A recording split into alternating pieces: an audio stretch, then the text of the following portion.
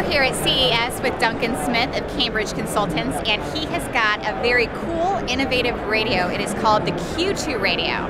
Do you mind telling us a little bit about that, Duncan? Sure, thanks.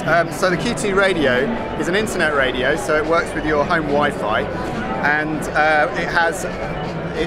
there are thousands and thousands of radio stations on the internet, but people actually only listen to 3 or 4 stations. So the Q2 can be set up for your favourite 4 stations, and then all you do is to change channel is flip it to a different channel. So the 4 sides are programmed to your favourite channels, and you never have to look at a complex user interface on the internet again. It just plays, and you turn the volume up and down by tilting it. Can't really hear it because it's so loud in here, but if I tilt it right up, you'll hear it getting louder.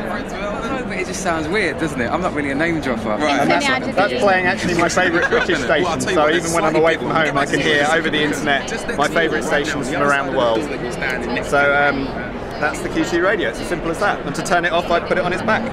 Okay, and so if you flip it left, will the stations go in ascending order and right descending order, or you just have it pre-programmed? No, just the first 4, that your favourite 4. Okay. And it's as simple as that. So you always remember that side 1 is my favourite jazz channel. Oh, okay, and it's got the Roman numerals on top, so you know what station you're on. Okay. And then you can hear.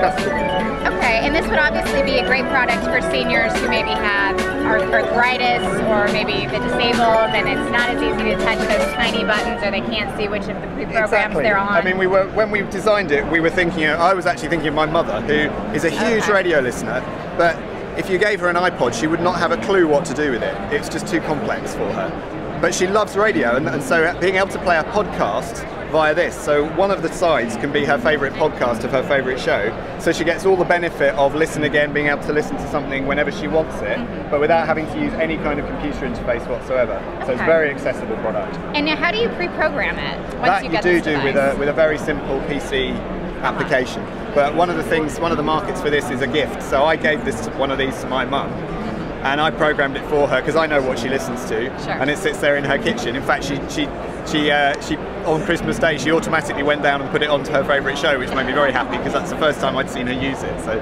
that's always nice. Very cool. So we have a winning endorsement from a senior already. There you go. This is Nellie Day with EGTV.